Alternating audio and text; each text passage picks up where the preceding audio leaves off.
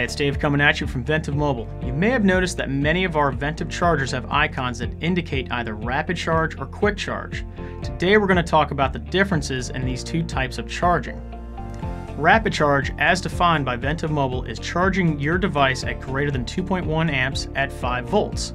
This means that devices like the Samsung Galaxy S5, the Apple iPhone 6 or 6 Plus, and the iPad Air, which all charge at between 1.2 to 2.4 amps, are utilizing rapid charging.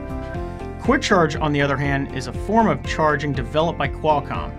Qualcomm is a leader in the production of chipsets for most Android devices today. Unlike rapid charge, QuickCharge technology is only available for Android or non-Apple devices and enables you to charge up to at least 9 volts output. Only devices that possess a compatible Qualcomm Snapdragon chipset or Samsung Exynos octa-core chipset can utilize QuickCharge 2.0. These chipsets are found in higher-end mobile devices such as the Samsung Galaxy S6 and S6 Edge, along with the new Samsung Galaxy Note 5. QuickCharge 2.0 is approximately 40% faster than rapid charge. Just how much faster is QuickCharge 2.0 than rapid charging? Let's look at the numbers.